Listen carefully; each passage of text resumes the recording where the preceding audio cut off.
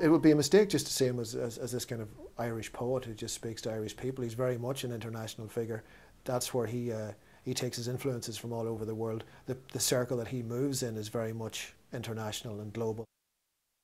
Listening to his voice, he's got an amazing voice. I don't know how many writers or poets you could say that when they deliver their own material it's just as fantastic as you reading it or visualising it in your head when you're reading it alone.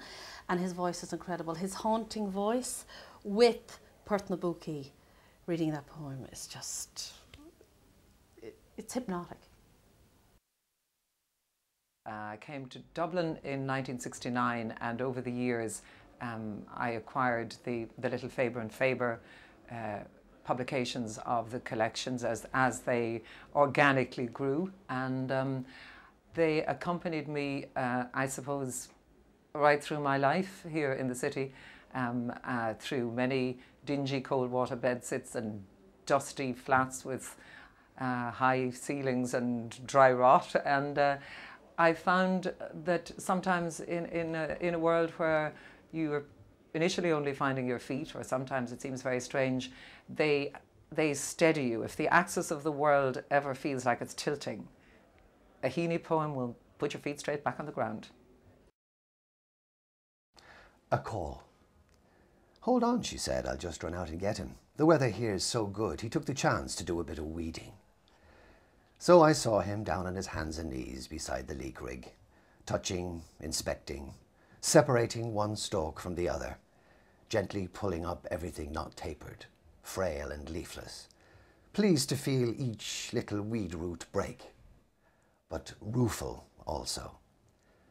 Then found myself listening to the amplified grave ticking of hall clocks where the phone lay unattended in a calm of mirror glass and sunstruck pendulums.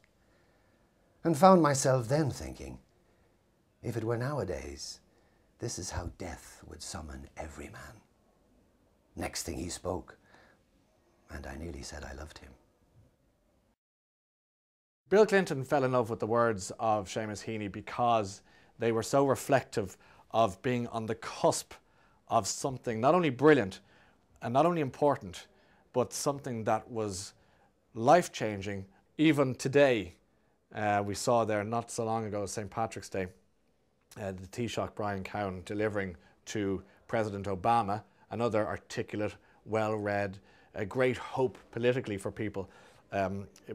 Brian Cowan delivered copies of the books that Seamus Heaney has written of poetry, including a translation of Beowulf. And the quote, I think that, as far as I understand, I hope I'm not speaking out of turn here, but I think that Seamus Heaney admires Barack Obama, and the line that springs to mind is the one about, you know, a man who comes in an hour of need. There was no one else like him alive. And I mean, no pressure, Barack, but you get the idea. Where he talked about the writing of his version of Antigone, and just to hear his thought process and to marry it with the rural Ireland with which he's very familiar, and to capture those two traditions, the Greek tradition and the Irish tradition, both in theatre and in culture, and how we are as a people, and the likes and the similarities and those that are not similar to the Greeks or whatever, was fascinating to get an insight into his brilliant mind. And one of the great things that I love about Heaney is that when he talks, and given that he is one of the great writers of not only this time but any time, to hear his sense of humility as he just talks away. And you know, he said he read from his speech, but he said, I hadn't got time to be brief, to quote one of the other great writers of our time. So to get an insight into the mind of a great writer like Heaney, and to see how he approaches the discipline of his work, and he's very particular about the stress of every syllable, how it should be played, and I think that's what Patrick Mason did in that production of Burial at Thebes at the Peacock. Fantastic work. The clothes shrine. It was a whole new sweetness in the early days to find light white muslin blouses on a see-through nylon line drip drying in the bathroom, or a nylon slip in the shine of its own electricity. As if St. Bridget once more had rigged up a ray of sun like the one she'd strung on air to dry her own cloak on. Hard-pressed Bridget, so unstoppably on the go. The damp and slump and unfair drag of the workaday made light of, and got through as usual, brilliantly. I was a young, raw lad from Leitrim in my first year in UCD. And Heaney came to me along with Sylvia Plath and Ted Hughes. And to be honest, I was probably more appreciative of them at the time than I was of Heaney's work. Because in a strange kind of way, I think the world, the terrain, was almost too familiar to me, growing up in Leitrim and Heaney from Derry, that I didn't see what was there in front of me. And it was years later that I came back and opened a book like North and saw the power of it. This guy to my left and the older brother as well were really into things like theatre, or well, maybe not so much you, books, etc., literature, but poetry was number one on the list, and Seamus Heaney was the number one main man. And here's my little point about that. One thing I always remember is this. You'd have one of them coming home, and I can't remember which one, it was probably you, saying, look what I got for Christmas. I got the first edition of the new Seamus Heaney work. And the other guy would go, look what I've got. I've got a first edition as well, signed by Seamus Heaney. Beat that. I can't remember who it was. Was it you lost or he lost? Can't remember. I nearly always won. Anyway, the two of them were absolutely nearly obsessed. always. So that's how it would trickle down to me. My English teacher was fantastic in secondary school. Her name was Miss O'Keefe, and she had a great love for Heaney's work, and I suppose she passed it on to all of her students, including me. She used to say that he was a true hero for poetry. I went to a book launch early 70s and met Seamus Heaney, and we were involved in a magazine in UCD called St. Stephen's. And I said to him, would you give us a poem? And you don't really expect a guy who's going to reply at a place like that or give you a poem. So we had corresponded previously, so about, I suppose, a couple of weeks, maybe even months later, I got a letter from his Wicklow retreat apologising for how long it took him to send the poem. I was delighted. And then he said, sorry, but my typewriter's been broken and I thought it would be fixed in time, so do you mind if I do it in longhand? So eBay. I said, I didn't think of eBay at the time. I don't think eBay was around. I don't think it was around. But either way, I said, brilliant. Now, the poem wasn't collected for at least one collection after that, so I said, even better. I now have a poem that's not even in a collection. Is collected a word for like a collection of his poem? Yeah. I thought you meant nobody did it. Like, no. Nothing but a courier coming to get No it. courier came, no. And, but it did appear anyway in Fieldwork. It's called A Drink of Water. It's a very nice poem. But there are slight differences in the poem that appears in Fieldwork. So I still have the letter from Seamus Heaney, and I'm delighted with myself. It's a father and son type relationship. The father is working away, ploughing within the fields, because they originally were from a dairy agricultural background.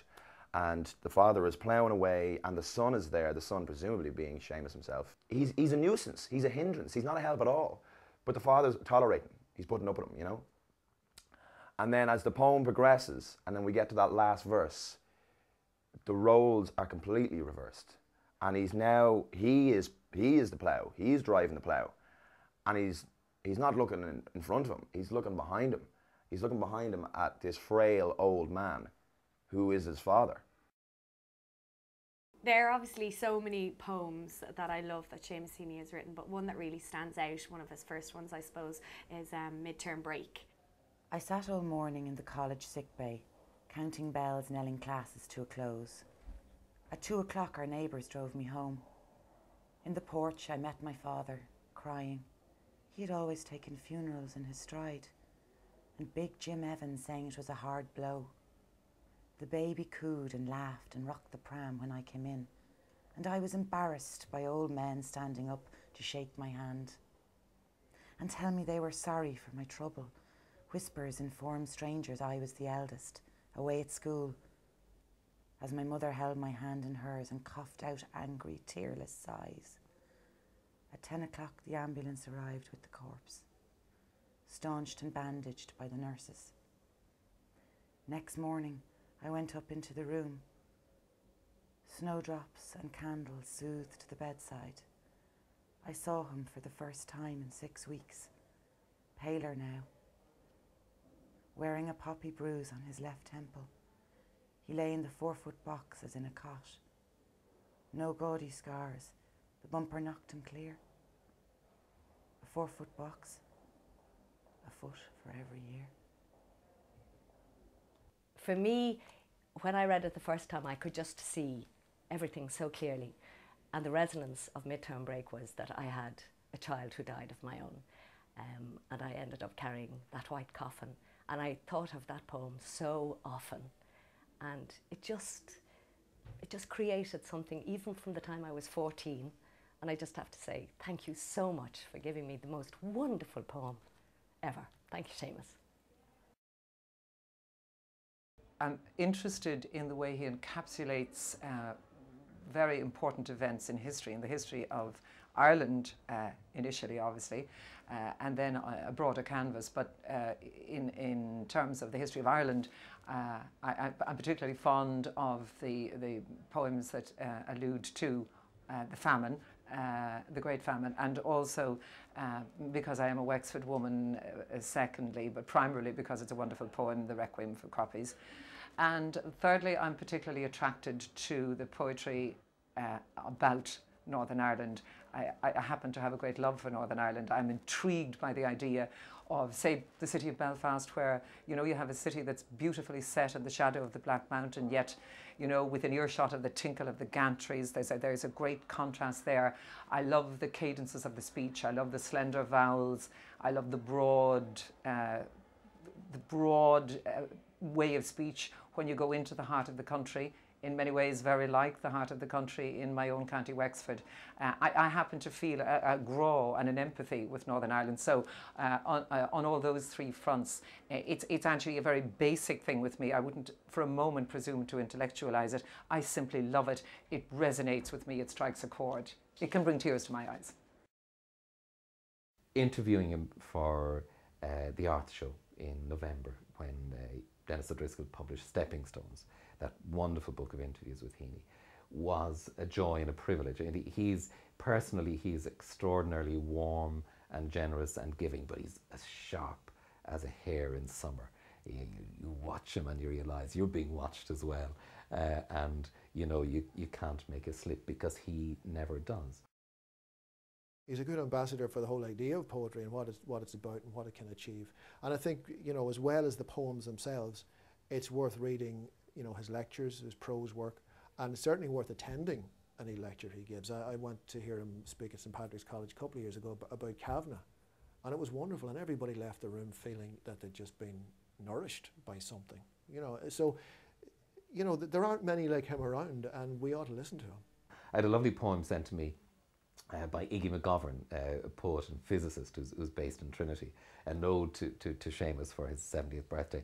And it's great because it finishes up saying 70 years of growing ever young. And I think that's lovely, because it captures something as well, I think, of the spirit of Heaney, which is eternally youthful. There's something of Sweeney in there as well, in Heaney himself. This spirit that is never dulled, can't be quenched, will go on right into the future and brighten those darknesses, brighten those bogs as the lights did in the past. There's nobody like him, and never will be. Bhí cáil ar na Gael a riamh an gheallar go scéalaíochta agus John Sihir Seamus Heaney cínte go maire an tradition sin beo a gúnaí. Stacey with leis a chuid tígrasacht I gcuid chun cín na nálíonn sa tíirse agus thar leabhar. Có gáirdeachas.